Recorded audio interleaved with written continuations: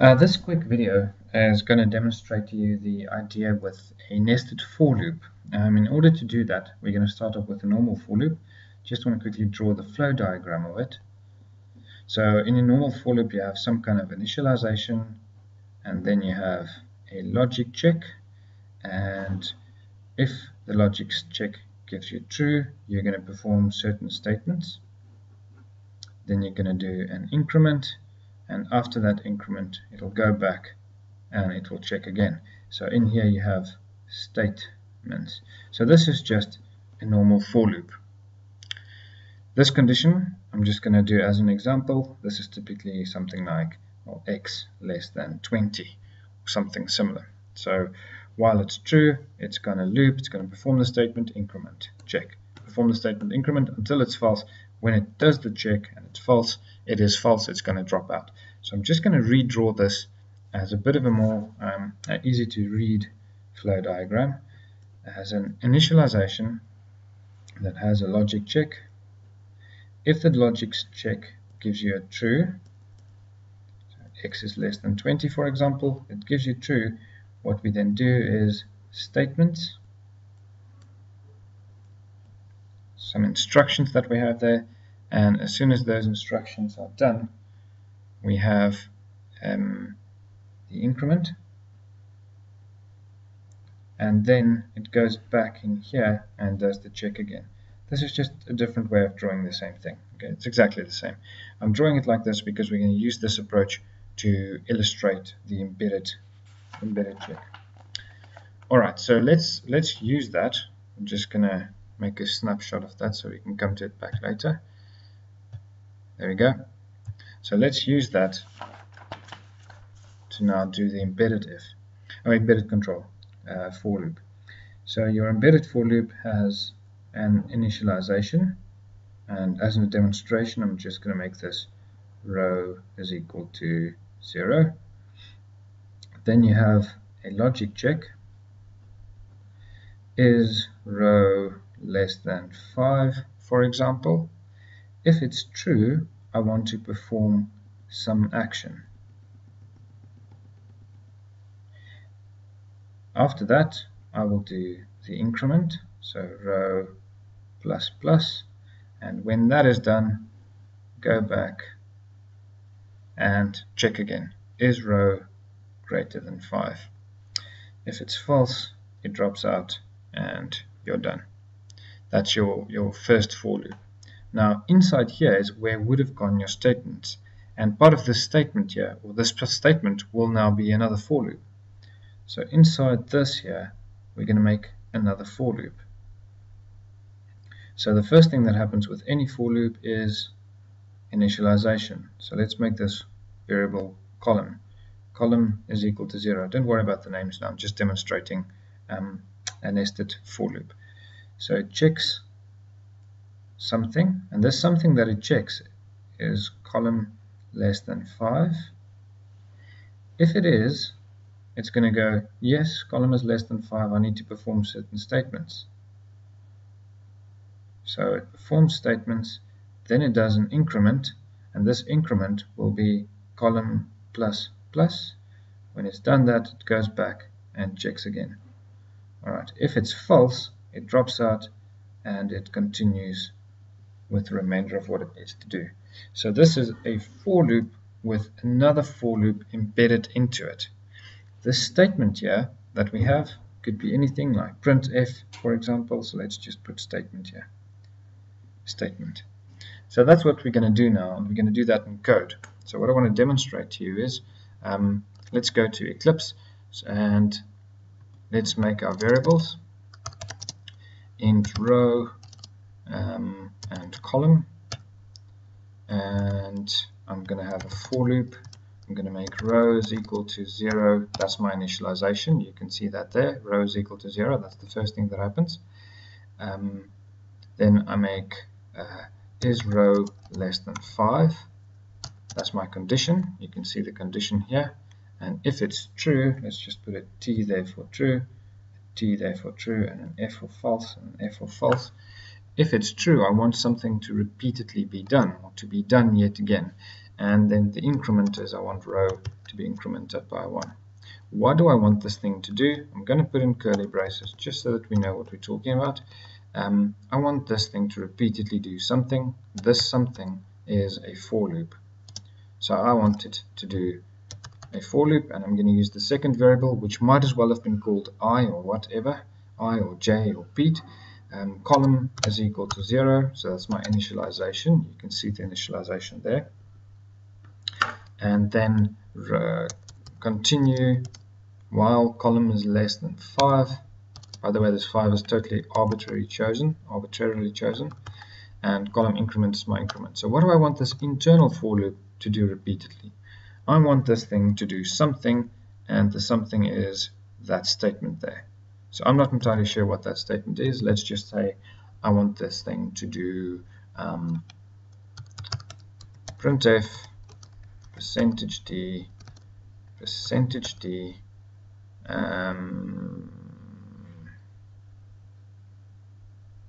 yeah, that's good, and a space, and we're going to print out row and column. Right, so what we expect to see now is we expect something to repeat. Let's look at this internal loop. This thing will go from 0 to 4, so less than 5, 0 to 4. It will 5 times do this print, but then that 5 times will be done a number of times, and that number of times is 4 times yet again. So what I expect to see is, I expect to see 4 times 4. I expect to see 16 times something being printed out, and that something is row and column. So if you could just tolerate me for 1 second, let's just do this. This then should print out 16 asterisks. There we go. There's your 16 asterisks. Now I'm asking it to print out row and column explicitly every time, so I'm expecting it to do that 16 times. So what you can see here is 0, 0, 0, 1, 0, 2, 0, 3, 0, 4, and then 1, 0. And this is obviously my row and column. So what you can see is row is 0 for 1, 2, 3, 4. Sorry, I said 16, I meant 25. It's 0, 2, 4. It's 5 times 5. 0, 1, 2, 3, 4. So it's once, twice, thrice, 4 times, 5 times. 5 times it prints out that row is equal to 0. Then 5 times it prints out that column is equal to, that row is equal to 1. Then 5 times it prints out that row is equal to 2. And for the whole duration, where row is equal to 0, you can see column is 0, 1, 2, 3, 4. And then again, column is equal to 0, 1, 2, 3, 4, while row is equal to 1. So what happens here is row is equal to 0, and for row is equal to 0, for that first value, this thing is repeated 5 times, and column is incremented by 1 every time. And that's why you see 0, 0, 0, 1, 0, 2, 0, 3, 0, 4. When it's done this, it drops out of the for loop, does that increment there, and then checks again. Is row still less than 5? If it is, do this. And this is again a repetition. So it does increment row, row becomes 1, and then for that 1, do this 5 times again. So 1, 0, 1, 1, 1, 2, 1, 3, 1, 4, etc. So what you can see is, if you wanted to print this out to be rows and columns, if you wanted to, you could have said, let's just say we want, after each 5 columns, we want to put a new line. So after this has done 5 columns, after the inside one has done 5, I just wanted to make a new line. You could have just said printf new line, like this. What will that do? That'll stick a new line in there, and a new line in there, and a new line in there. So let's just see what that does. Very nice. So now you can see how this whole thing hangs together. If you wanted to, you could actually just make it a bit clearer if you wanted. Column is equal to, just so that we can get the knack of this. So I'm just saying what's row and what's column's value every time. Row 0, column 0, row 0, column 1, row 0, column 2, etc. And then the row increments here, and here you can see we're at row 4, 5. So now, let me just say all of these things work the same. All of these pattern printing things work the same. So what we want to figure out now is we want to figure out a way to make this print different things for different scenarios. So what I'm going to do is I'm just going to make this print out, and let's make it the number E, just to be silly. So what I expect to see now is a square of E's. There we go. Okay, so 5 times it prints E, new line, E, new line, E, new line. 5 times it does this, and to get those E's next to each other, it has this internal loop 5 times as well. There's the new line. So let's say I don't want to always print E. I sometimes want to print 3. Then what I want to do is I need to choose. Sometimes I want to print 3, sometimes I want to print E. So now the question is, how do I make a program choose between two options? What's the control structure that you know to make it choose? And the answer is really simple. You use if, and you need to use some logic condition to choose 3, and then some alternative is to print E. So if a certain condition is met, it'll print 3, otherwise it will print E. So now we just need to choose the logic. So let's just say let's say we want to make the middle row equal to 3's rather than E's. So we say if row is equal to 2, 0, 1, 2, then print F3, and we need the double equals to do the comparison. So that should give us 3's there. Can you see that? Let's say we want to make the middle column equal to that. So there we go. The middle column is now equal to 3. Let's say we want to only make it 3 if column is equal to row. And I'm sorry about the selection of 3 here. It might be confusing all the numbers. So now you can see you have along the diagonal 3, and then the rest is equal to E's. Now obviously you can change this to be pluses and like that. Exactly the same thing. The key here is to understand that, let's just do another one quickly, asterisks and spaces, they all look exactly the same. It's exactly the same problem every time. The key is to understand that you need to choose the logic that sets what prints when, and you have 2 for loops. The outer loop does the rows, so the outer loop increments the rows, and you need to put a new line to go into the new line, and the inner loop does the columns every time. So let's just do an interesting one here. Let's make it print pluses if column is greater than row. There we go. Or let's just flip the logic. If column is less than low, what does it do? There we go. All things bright and beautiful. Okay, so what you can see here is now we can do silly things. So we can say if column is equal to 0 or column is equal to 4, or now let's just stop there for now. So now we expect column 0 and column 4 to give us pluses and the rest to be asterisks. Very nice indeed. And let's just make it x's for fun. There we go. And let's say we want to make row 0 pluses as well. Row is equal to 0 and row is equal to 4. So that should give us a nice frame around our little beastie thing. There we go. All as well. So let's just talk through it one more time. If row is equal, well, let's just make this thing enter from the top. Let's talk through it.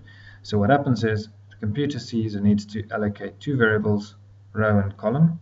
Then it sees it needs to perform an initialization and a logic check, do something if the logic check is true, increment, and then check the logic again. That's what a for loop does. So it knows to initialize. So it initializes first thing, row is equal to 0 now. So while row is equal to 0, it checks this. Is row less than 5? Yes, it is. So it enters in here.